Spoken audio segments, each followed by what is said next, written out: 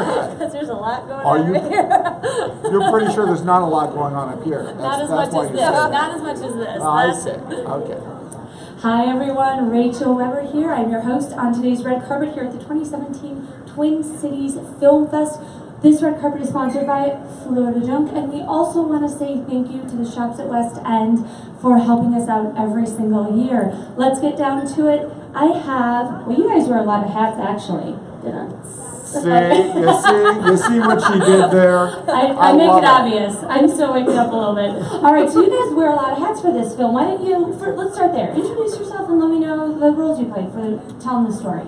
My name is Jon Russell Cring, and I am the co-writer and co-producer and co-director of the movie Darcy. Nice, and this is the world premiere, you guys, right? Yes. Yes, that's amazing. Thank you for being here with us. And what are the hats you wear for this film? My name is Heidi Philipsen, and I am the producer and co-director and actress in Darcy. Yes, I love that. So it's kind of rare sometimes to hear about someone being in front of the camera and behind it. That's awesome. Feature-length film. Yes. Independent film. Yes. My first question when I saw the breakdown of Frozen Top 10 today was, what's with the co-directing? I don't see that a lot. How did you guys decide to be co-directors? Well, I think first of all, this is a film that has to deal with both sides of a story around a young girl. And we wanted a lot of different perspectives, meaning both the male perspective and the female perspective. And, you know, aside from that, quite frankly, when you have two directors who are really passionate the way we are, it just seemed like a perfect match. So I think that we hit it and we pulled it off. We had, been admiring each other's work, in upstate New York, and this was an opportunity to collaborate.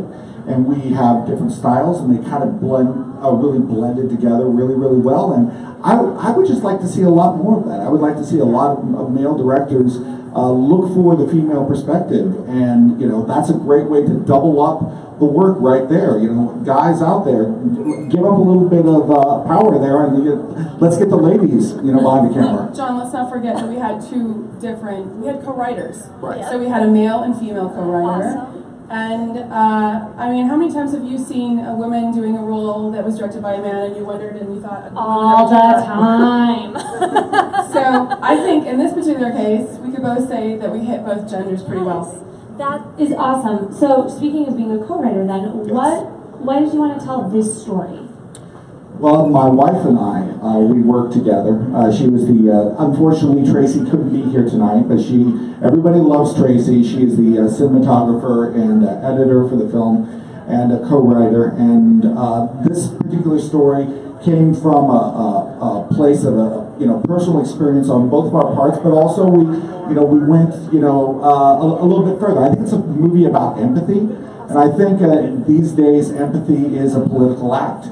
When you say that people don't need to be boxed up, and we need to learn to care about where everybody is, in their situation. So that's why it was an important story to me. Well, I just have to say, as the producer, I think what really spoke to me is this was a film about a young girl and her coming of age in a way that a lot of us women understand and know, but not necessarily what we see in the films out there. This is not a film that's afraid of hitting controversy, and I think one thing that's very, very current in today's times, where we have a lot of scandal around harassment and pedophilia, it sort of attacks it head on.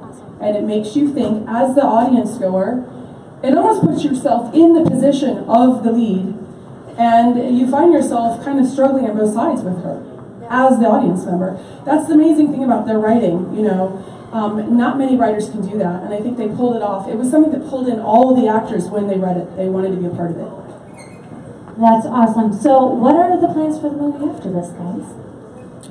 We're probably going to have some dinner, maybe some drinks, then some more drinks, and after that talk to the producer, because I don't know. Actually, we are being wrapped in sales by Program Filmworks.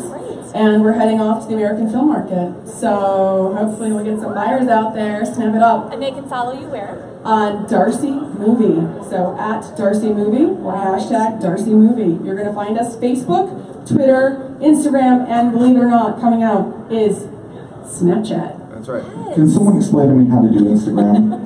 I can't figure it out. Gus, can you help me with that? She doesn't know either. All right. Guys, thank you so much for being here. Love talking to you about this. Guys, we're going to be back with more of the storytellers from Darcy. It's going to premiere here in just a little bit. Come right on back. It's not my hat off.